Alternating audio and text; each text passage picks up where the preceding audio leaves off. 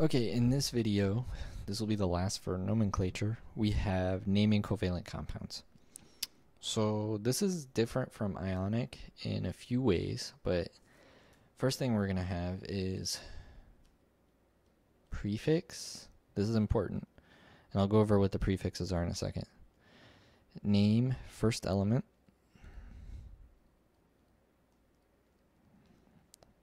On the left as it appears on the periodic table.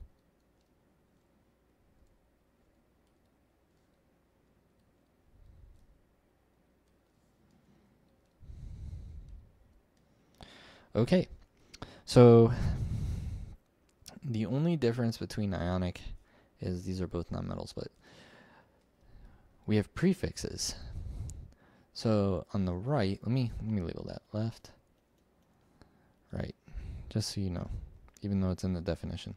So we have prefix plus name of second element,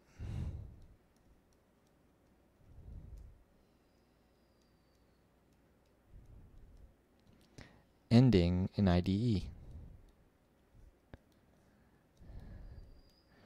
So take a second to copy that, and then we're going to talk about prefixes.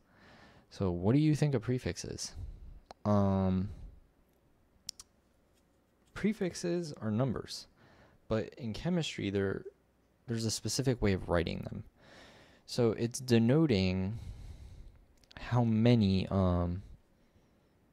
elements are in that compound.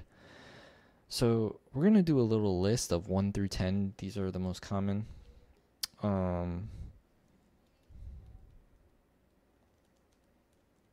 Okay, so just so you know, before I even get in there, note, when the first element is 1,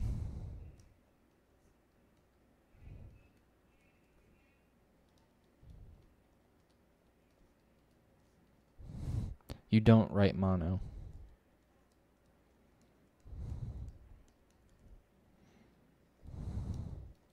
It'll just look silly, so we don't do that. All right, now we're going to do a chart. You're going to need 10 spaces. So I'm going to assume you've copied this. I'm going to go down just a little bit.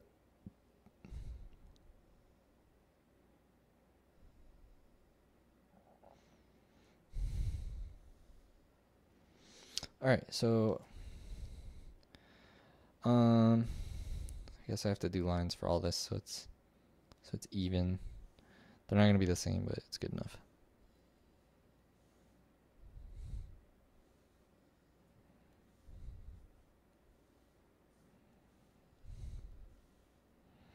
Okay, so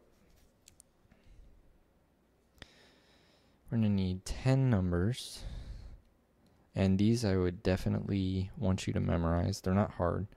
So we have mono, di, tri, tetra, penta, hexa, hepta, octa, wow, stupid pen, nona, and deca. Okay, so I'm going to give you an example of where you wouldn't use mono in the first one. So say we had CO. This is carbon monoxide because we have 1 oxygen. We don't write monocarbon monoxide. That's just, it doesn't really sound good. So I want you to try and name these on your paper.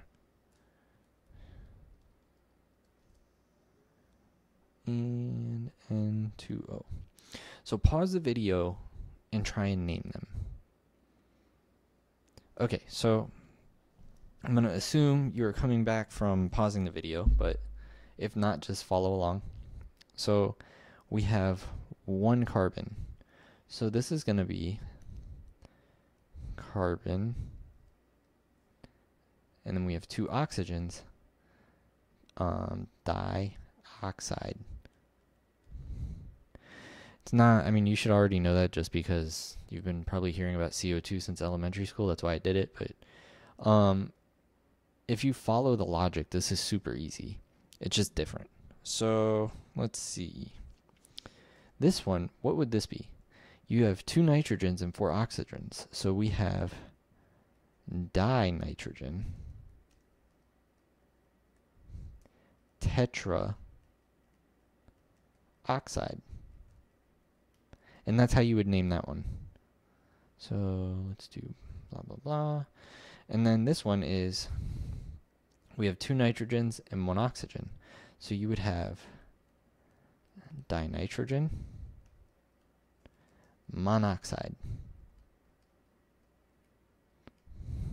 And that's really how you name covalent compounds. There's not too much to it. It's just counting up your elements, using your prefixes, and knowing which one goes where. But I mean, it's literally written for you. Left, right, left, right.